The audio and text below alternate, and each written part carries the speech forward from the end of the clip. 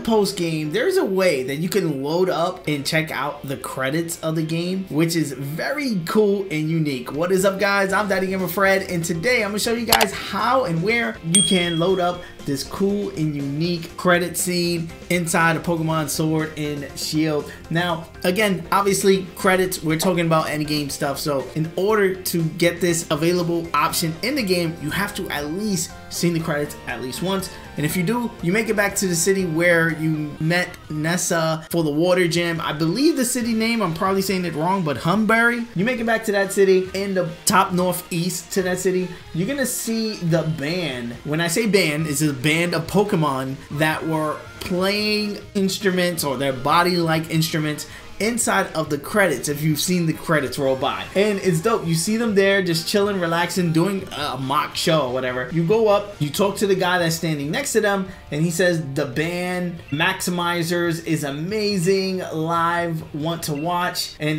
you can say I do. It says they kind of get into it, so the performance can run pretty long. You still want to watch, and then you say yeah, I definitely do. And it basically just rolls the credits, because this is the credits of the Pokemon Sword and Shield games that has their performance in it. Now again, it's kind of weird because instead of just like showing a clip of their performance, they jump to the credits. But I think this is like a secret Easter egg way to play the credits without actually having it in the options menu or anything like that. I thought it was pretty cool that they have a way that you can check out the band inside of the game, as well as even watch the credits again and watch them play their little performance, even though it's kind of not a real performance. But I like the gesture in the game. Let me know what you thought about it in the comment section below. Let's talk about it. Guys, you guys know I'm here doing a ton of Pokemon Sword and Shield coverage, and if you want to check out more, hit that subscribe button. I'm gonna be dropping videos like this every day. If you want to be notified on the next time I drop a video, hit that notification bell. If you like the video, found it informative in any way,